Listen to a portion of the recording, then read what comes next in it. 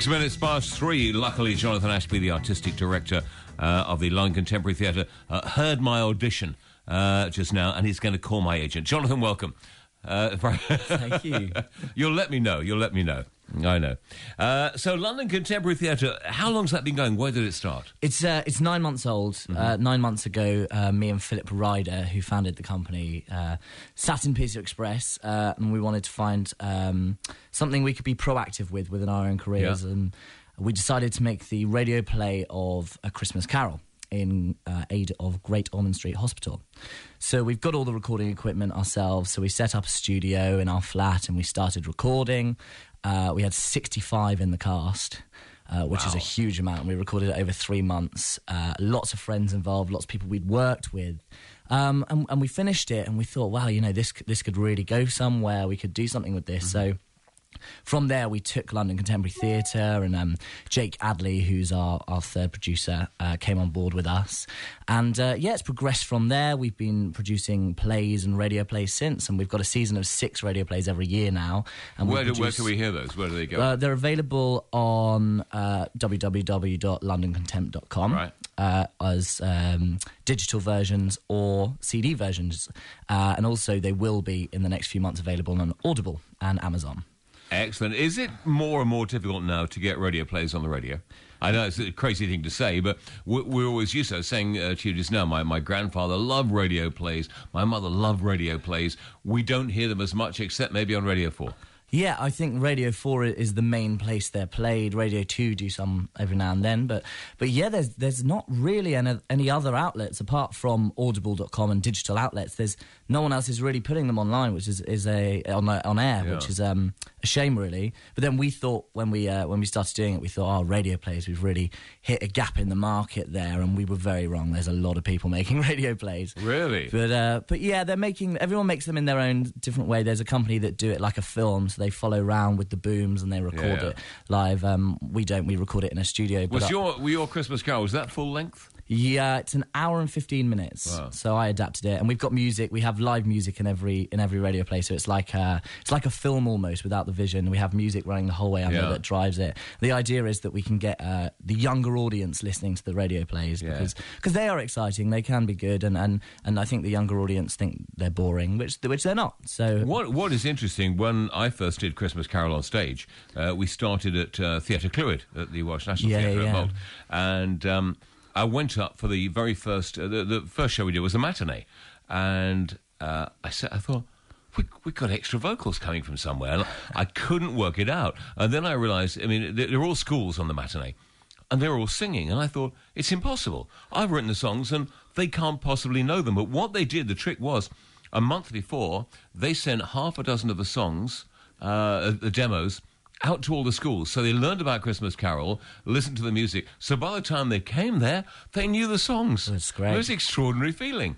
Yeah, I did. I was lucky enough to do Christmas Carol on stage a couple of years ago for Lincoln Theatre Rep. Yeah. And a funny story from that, our guy Michael Garland, who was playing the Ghost of Christmas Present, was about to come on. The Ghost of Christmas Past did this big ballet routine and went off, and then he came on with this big fanfare and with this big candle. It was very, very dramatic, and he came on, he went, "I am the ghost of Christmas past." And then this look went over his face, and he went, "And present." They're economising. Yes. I love it. Alistair Sim, of course, was a great Scrooge. Shot at Nettlefold Studios just post-war, but very, very good Scrooge. Yeah, there's been some fantastic Scrooges, actually, along the way. Michael Caine is my favourite in Muppets Christmas Carol. Yeah. It's a good version still. I love it. It is, A guy called Paul Prescott played it in ours, who was one of my favourite teachers from Red Roof's Theatre School, which is where I trained. So he came we were back talking and with some of the people from Red Roofs a few weeks ago. So, yeah? How long were you there? I was there for 2 years, 2009 to 2011. It was fantastic. I really, really enjoyed it. I looked around a lot of schools, and I think when you're looking for a drama school, you've got to find the one that suits you. It's not just, you know, there's RADA and Lambda, there's all these amazing schools, but, if it doesn't suit you, if it doesn't suit your personality, then it's not going to go too well. And I worked very hard at Red Roofs, and they worked very hard for me, and I'm very thankful for that, and they're a fantastic organisation there. So do you find very few outlets now, apart from online, for radio plays. I guess you do, so... Yeah, but we've been in touch with lots of different radio stations trying to push it now, and they are open to the idea. So, hopefully within the next few, 3-4 years, we can start getting it on other outlets, and hopefully other companies will follow us. I'm sure they'd love that here, Yeah. I'm sure it'd be great. Even if you did a 15-minute thing each day, or 10 minutes each day as a serial or something like that. Yeah, it'd be great. Great. Let's set up, Mike. Come on. Yeah, I think it'd be great. I think people in this area would absolutely enjoy that because it's a speech-driven station anyway. So you could do it in little 5-minute chunks and stuff like that with music in between. Exactly. Yeah. Wow. Definitely. Bring it back, I say. But you've had to move into other areas as well because that doesn't make the living for you. Yeah. As was always the plan as well, myself, Jacob and Philip, who run the company, are actors as well. We've all trained, we're all actors. Philip's a musical director too, so he's very good in his music. So the theatre has always been the desire as well, and so we started producing plays, and we really enjoy it, and we try to do it in an unusual way and bring people into the show a bit more, so it's not like they're watching it. So it's like we really welcome them to our world, which is actually something we all grew up basically in Southall Park Arts Centre, and it's something that's there. Like Wind in the Willows was there a few weeks ago, and you really felt you were welcome to that world. Like they're very, very open community productions, and that's the sort of theatre we really wanted to make. Yeah. Is that your sort of home territory, Southall Park? Yeah. We don't want to be there forever. We do want to carry on performing there, but we want to expand. So. What about touring? I mean, do you use that as a production theatre and then try and tour off the back of that when you can? Yeah, we do. Macbeth. Weather might change now. I've avoided saying it all morning. Oh. No, I think we're all right. I think as long as we're not backstage in the theatre, I think we're all right. Oh, if the weather changes, it's my fault. I apologise to everyone. Yeah, don't you have to turn around 3 times in a circle and spit or something? Yeah, apparently so. Or don't do it here. But yeah, Macbeth is in Southall Park. It's been there for a week, and it's there for another week this week. Yeah. And then it's touring. It's going to G Live in Guildford, and it's going to Brentwood. And then in November, it's going back out, and it's going to a London theatre, which I can't announce yet, but it's a very exciting London theatre who are transferring small theatre? it. No, big theatre. Well, how many? 800 seats? No. It has a theatre. I can't give too much away. It has a theatre, and then it's got another theatre there as well. And we're in the second space, which is more like a studio space. Which is the only way our show can work. Which seats about 80? This one is 250. Is it? Yeah. I'm guessing the wrong theatre then. Yes, I think so. I was guessing in my head without saying anything there, but clearly not. But I can suggest another theatre for you as well in London. Which is the Trafalgar Studios? The St James Theatre. Oh. Which is the newest London theatre.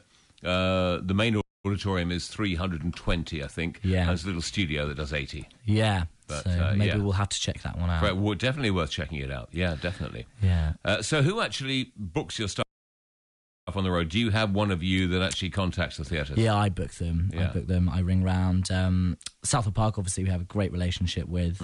G Live, we've got a good relationship with because G Live's actually has a few ex-Southall Park staff members there. Right. So we've been in touch with them. And also my sister works there, which is a plus. Nothing wrong with a bit of nepotism, is there, really? Exactly. And then the Brentwood Theatre, which is our third venue on this tour, I auditioned for and got a job with. Ended up not doing the job, actually, a few years ago, but I've had a great relationship with them since. So on the first occasion, we've used the relationships we've got to launch a show, and now lots of other theatres are showing an interest, which is great. Yeah. So in November, we'll tour it before it goes into London. So. Do you need certain capacity in order to break even or make money? Yeah, we do. Yeah. But some venues we won't make so much, and some venues we will, and it'll even out. I guess it depends on the size of the cast and music and orchestra or whatever. You know. Yeah, and in Macbeth we only have 5 in the cast. Yeah. Which is, we had a review the other day that said when the lights came up at the end, because it's set in pitch black, and there are lights, there's torches and there's sources of light, but when they said the lights actually came up at the end and there was a bow, they couldn't believe there was only 5 people, and out of that they couldn't believe there was only 1 woman in the cast, right, who plays all the female roles, which is only 2 or 3, but... We'll talk more about doing Shakespeare in the dark in a moment. It's quite extraordinary. Jonathan Ashby, Artistic Director, with me in the studio in 3:15 BBC Radio Box. 18 minutes after 3, BBC Radio Berkshire. Jonathan Ashby, my guest, talking about the Scottish play at Southall Park and doing it in the dark. It's quite extraordinary. When I read that, I thought, oh, they're cheating. There's nobody there on stage. You could play a record or something like that, or somebody can mumble a bit. But doing it in the dark, do the audience feel shortchanged? I don't think so. We do have torches and lights. We use mobile phones at some point as well that actually really light up people's faces. That is spooky. Yeah. When you put something under the face, it's very, very scary looking. Yeah, it is very, and we use that for Banquo actually when Banquo comes back. So you do see things, but it's the idea of it. You know, Macbeth is all secret meetings and plans taking place in the shadows. So by setting it in pitch black, we give the audience the feeling of eavesdropping, like a fly on the wall almost. So we can really bring them into the world of the play. I was just thinking, if it's in the pitch black. And he's saying, is this a dagger I see before? And we always go, how do we know? We can't see anything. Well, you can see it. We use a light source for that. Fine, okay. And it floats. I think it works better than a lot of other productions I've seen where they've had the dagger hanging from string, or it's just in his hands, and it's because it's in your hand. But yes, the answer is yes, we can see it. Yeah. But this is a light source and because it's in the dark, it floats around. It's great. It's very powerful. Is it in modern dress? Well, it's all in black. Oh, okay. They're wearing black, but it's a modern piece. So they do wear hoodies as well. So, that's pretty modern. Then, that's pretty modern. Yeah. Or medieval. Yeah, either way. Yeah. You can make your own mind up. Yeah, absolutely. No, very, very good. So that's on the run. When that's gone and, your baby's fled the nest and what have you, and flown the nest, what's next? We're doing a summer tour, which is around the world in 80 days. Right. And it's in Rep with As You Like It. Outdoors all summer.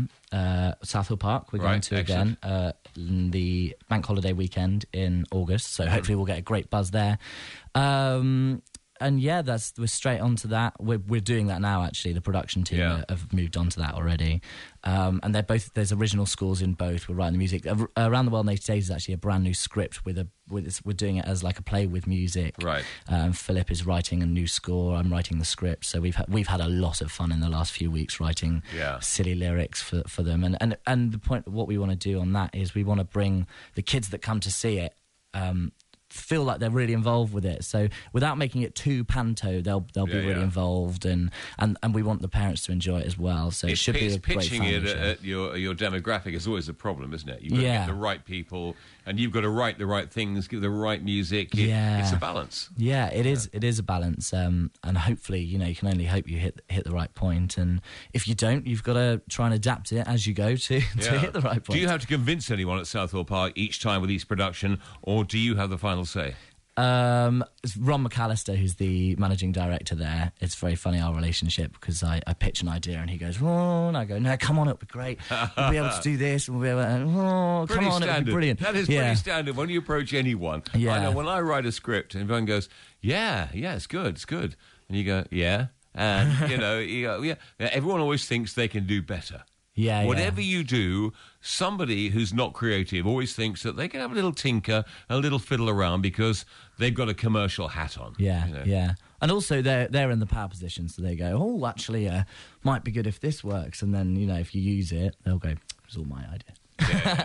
Yeah. Ron's very good, actually. Ron's very open to ideas, and he's helped us a lot. He's been very open to us coming in as a new company and being like, I know these boys, they've been here for a while, they've done productions here, and I believe in them, and it's great that he does. And actually, we've got a very, very exciting thing happening there together, us with Southhill Park in February, a big community production, and I can't say what it is, but the community will be very excited when they see it. How many productions do you do? Try to do half a dozen or so? Yeah, about 5 or 6. Yeah, and they go from full-scale Pros Arch productions for a main house to small studio pieces in pitch black, which we're doing again at Christmas. We're doing Christmas Carol in pitch black, but we're setting that in World War II, and Scrooge buys a bomb shelter because he's sick of Bob Cratchit going to the bomb shelter every time there's an air raid. So if he buys the shelter, then they can carry on working. I love the Blackadder Christmas Carol, the reverse Christmas Carol. Where he goes being a good guy to a bad guy. It's so funny. Very, very good. Yeah, it's great. He's such an interesting character, Scrooge, and can be very, very funny. I think I don't think there's any wrong way of playing him, but I think it can be a bit dull when they're very stern but Scrooge, he contradicts himself all the time. Well, especially when he goes back and sees himself as a boy, and suddenly this sort of fearsome old character to the kids go, oh, it's Scrooge, because he's always a bit of an Ebenezer about him. Oh my God, it's Scrooge. And then when he sees himself as a boy and realises his shortcomings, there's a lot of pathos in there. Yeah. Yeah, and he changes a lot. When I did it for Lincoln Theatre Rep, I played young Scrooge, and Peter Amory from Emmerdale was our Scrooge. He was fantastic. Right. Yeah. And it was very funny for me trying to encompass the way that Peter was playing it and his character, and then making him young and making him in love with Belle and making him a new character while still being Peter, because Peter stood very hunched and I stand up very straight. So it was it was hard, but it was good. It's good that you can see a progression in that play from child to adult. It's a lovely story. Yeah, we had a song, Belle of the Ball. Belle of the Ball, though your heart is breaking. Yeah, it's funny, you just saying that, things come back flooding into your head. But we had Chris Corcoran playing Scrooge for quite a period of time, and then latterly Anton Rogers did it. Who was very good. Yeah. Fantastic. Very, very good. So, and not surprisingly, that's in terms of your favourite things, your favourite book, Christmas Carol. It is, I guess you've been so immersed in it, of course. Yeah, it really is. I think it's such a fantastic piece of writing. I'm a big, big fan of Charles Dickens. I think he's just, the way he writes is fantastic. And we forget what a good book this is because we've seen it so many times. Yeah. That whole thing, the moral tale of what was, what is, and what is to be, possibly. It's great. I mean, it's very, very clever. And it's another one of those stories, like Shakespeare, a lot of Shakespeare's stories, it's timeless. Yeah. People can relate to it now. You see people now that are like that. In Canary Wharf, you could go to Canary Wharf and see 12,000 Scrooges a day. Yeah. I always think of it in Covent Garden before Christmas, when I'm in Covent Garden and the streets are teeming and heaving with people, and it's Covent Garden. It feels like the air, and the Christmas things. You will see the sausages flying out and the balloons, and it's great. Covent Garden always reminds me of Dickensian London. In a way. It's so Dickensian, and it's probably because it hasn't really changed since a Dickensian time. And it's fantastic. Actually, someone told me once that they planned to take a motorway right through London and right through Covent Garden. And this chap bought all the houses on one of the main streets in Covent Garden. Wow. Because they were all going. There was this motorway coming, and they were all going really cheap. So he bought all of them, and then they decided not to build the motorway there, and he made massive profit. Whichever way, because he owned the whole street. Win-win, really. Yeah. Brilliant stuff. OK, we'll chat more in a moment with Jonathan Ashby, Artistic Director from the London Contemporary Theatre. 27 minutes after 3, BBC Radio Berkshire. The Carpenters only yesterday, BBC Radio Berkshire, 25 to 4. Jonathan Ashby, the Artistic Director of London Contemporary Theatre, is my guest this hour. I've been chatting about the Scottish play at South Hill Park, doing it in the dark. It's the kind of thing you sort of want to go and see to see what it's like. I remember a restaurant in London. Somebody said, it's a restaurant that it's all in the dark. It was in the East End, and they served you in the dark, and you ate in the dark, and it was meant to heighten your taste buds. But I mean, you couldn't see who you were talking to. Yeah. Oh, you don't even know if you're on the right table. No, you don't know what's on your plate. That's a start, Yeah. I've heard about that, and we wanted to go and research what we were doing by going there, but we couldn't find the sufficient information. Wouldn't that be a funny play to do a play in the dark about the restaurant in the dark, where people get the tables mixed up, or you're having a conversation with someone and you think you're talking to somebody else? I mean, there are a lot of limitless possibilities there, I think. You might have just come up with something there. There you go. It would certainly be a humorous idea, wouldn't it? Where somebody goes through, comes back, sits at the wrong table. Yeah. Yeah. But it's actually the person they're having an affair with, or the wife of the person. Yeah, I mean, there are all sorts of things. Without getting too Ray Cooney about it, you could, definitely. So, to some of your favourite things, your film, again, was Shakespeare. Yeah, Romeo and Juliet, Baz Luhrmann, which is the one commonly known as the one with Leonardo DiCaprio in it. Yeah. But, it's a fantastic film. I really feel that Shakespeare's such an important part of our heritage. And one of our aims at the company is to get younger audiences listening and watching and being involved with Shakespeare, and I think being involved is a massive point of that. One of the head honchos of the Teachers Union this week said that, kids find Shakespeare boring. I mean, it's all over the press this week, all over the media. Kids find it boring. Let's cut out the intro and get to the meat. Well, if you're talking about intros, you're talking about The Witches. You're talking about, The Winter of Discontent. You're talking about some terrific intros. I mean, if you miss out the intro, you miss out the lead to the story. It's like watching going to Midsummer Murders halfway through. Yeah, you can't really watch any story without the beginning. It's written like that for a reason. And I really, really strongly feel that performing Shakespeare is a great way of learning it and being excited about it. I remember sitting in school and thinking, Shakespeare, it's so boring. And we went around the class and we read different parts at different points, and everyone had this sort of voice, oh God, well Tina, oh God, I don't want to do it, so boring, and everyone sulks about it. But actually, if you're actively involved with it, it's really fun and interesting. When I got to Red Roost and we started doing it, I went, Shakespeare, no, and then I was like, this geezer's all right, actually. He's quite a cool dude. And wrote some of the top stories. Well, there you go, and Kiss Me Kate is Taming of the Shrew. Lion King is Hamlet. Like, these stories that we love as kids. Let's cut out the intro and get to the meat. Well, if you're talking about intros, you're talking about The Witches. You're talking about, The Winter of Discontent. You're talking about some terrific... So boring, and everyone sulks about it. But actually, if you're actively involved with it, it's really fun and interesting. When I got to Red Roost and we started doing it, I went, Shakespeare, no. But it's actually the person they're having an affair with, or the wife of the person. There are all sorts of things. Without getting too Ray Cooney about it, you could, definitely. So let's cut out the intro and get to the meat. Well, if you're talking about intros, you're talking about The Witches. You're talking about, The Winter of Discontent. You're talking about some terrific intros.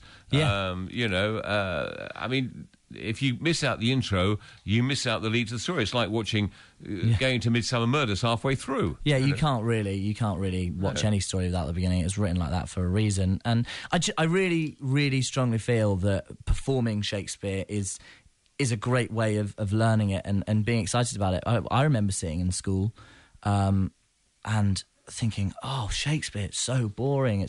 And we went around the class and we read different parts at different points, and everyone had this sort of voice, oh God, well Tina, oh God, I don't want to do it, so boring, and everyone sulks about it. But actually, if you're actively involved with it, it's really fun and interesting. When I got to Red Roost and we started doing it, I went, Shakespeare, no, and then I was like, this geezer's all right, actually. He's quite a cool dude. And wrote some of the top stories. Well, there you go, and Kiss Me Kate is Taming of the Shrew. Lion King is Hamlet. Like, these stories that we love as kids are actually Shakespeare's. And what's his name? Bob Carlton did The Tempest. He did that rock and roll version of The Tempest. Yeah, he did. I haven't seen that, actually. But some of these things are very good, but they are, as we always say, they're the basic stories that exist, aren't they? How he found time to do it all in his short life, 52. I was saying the other day, allegedly they now say, he taught in Hampshire for a couple of years. He was captain of his drinking team. He was a spy. He toured in his plays. How did he find time to write the wretched There's so many different things as well, saying, did he actually write them? I think he did. But he's so knowledgeable about, like, the bays of Portugal, and he never went to Portugal. And there's so many places in his plays that he writes about. Now you could Google them. Yeah, exactly. You could know everything about Portugal now in the safety of your own armchair. You'd have to go there. But then you had to know. And how many people did he bump into, if he didn't go himself, that had been to Portugal? Oh, exactly. And it's Chinese whispers. One person says, I've heard about Portugal and it's like this, and then it goes on Chinese whispers. But by the time it got to him, if he was writing about it, that's dead accurate. It's so accurate. That's something that only really, if you'd seen it, you can describe. But maybe it's his way with words. Who knows? Possibly. And your play, another good one, The History Boys. Love The History Boys. Just such a great, great piece of writing. He basically writes about the subject of education and sitting in a classroom, and the bits that actually, as people would find boring, and just makes it so interesting. And it's such a good play, and so interesting and funny and sad, and there's great music in it. It's a really, really fantastic And I play. bet you love another favourite of mine, the Dead Poets Society, as well. Yeah, great. I love that. And there's just so many great plays in that sort of genre. Robin Williams is brilliant. Another favourite actor of mine, I realise more and more I like, is Dustin Hoffman. Yeah, he's great. Yeah. It's great and always really different. Yeah, you can watch a film and be like, it's Dustin Hoffman. Yeah. Oh, no, absolutely fantastic. So, favourite holiday?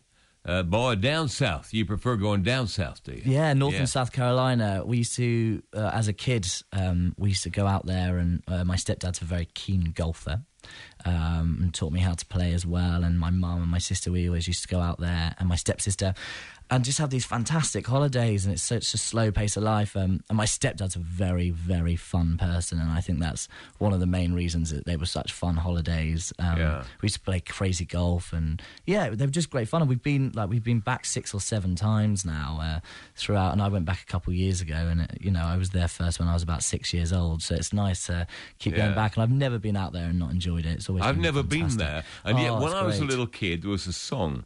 Subsequently discovered was written by a guy called Walter Donaldson, and which was "Nothing could be finer than to be in Carolina in the morning."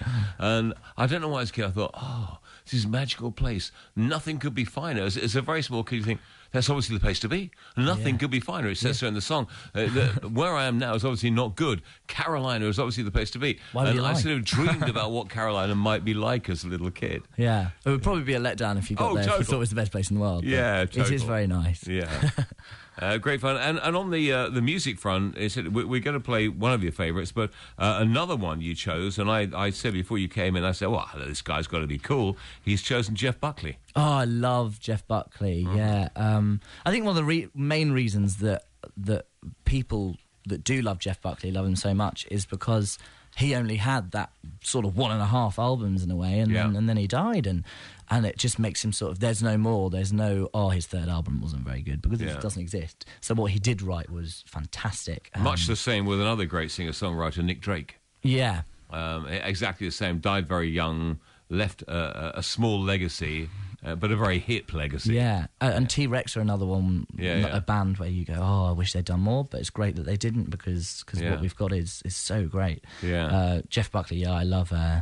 I play guitar as well. I love playing Jeff Buckley and sitting and relaxing. Except you're so laid back after you've listened or played it that you can't really stand up. So, finally, the band you have chosen. Coldplay. Yeah. Big fan of Coldplay. I just think it's really relatable music. I think what they stand for is great. They never swear. They're never controversial. They're always straightforward and great and relaxed. And Chris Martin seems like such a good guy. And the music's fantastic. Before we play it, though, I must say another inspiration besides, I mentioned Jeff Buckley and Coldplay, a very eclectic mix. Petula Clark, also an inspiration. Yeah, an inspiration in a different way. I was very lucky to work with Petula for the last 4 or 5 years, and just her professionalism is a great way that I've learned of drive. She's been doing it for a long time, and she's still got the same drive. She goes on stage and does 32 songs a night, one of which she's sung 1 million times probably. I love Downtown mainly for the fact that it was 2 songs to the end, and I was almost about to go to the pub and have a pint. but yeah, she's a real inspiration, and I got to tour with her. And my dad, who I'm very, very close to, was on those tours as well. So they're very, very happy times to look back on. And Petula's great inspiration. And of course, she sang the great Charlie Chaplin song, "This Is My Song." Yeah, this is my song. Wonderful to sing a song written by Charlie Chaplin. Great, isn't it? And it's lovely in French. She sang it in French a lot in her shows, and that's beautiful. Yeah. I'm not sure if it translates to the same thing. Do you aim to do songs and shows in other languages? Would you like to do that? Oh, I don't know. I think it would help if I did speak another language. Could be a drawback. But I've always wanted to do something in Russian, so I should learn. Well, it might take you a while. Yeah. Jonathan, thanks for coming in, and come back and see us again. Yeah, and catch Macbeth. London Contemporary Theatre, South Hill Park. What are the dates? It's the remaining dates: Wednesday 8:00, Thursday 5:00 and 8:00 p.m. of course. Yeah. And Friday 5:00 and 8:00. So 3 days. When does it go after that? Then it's to Guildford on the 16th, and then Brentwood later in the month. Excellent. Good stuff. Jonathan, we'll see you again, no doubt. It's 3:45 here at Coldplay.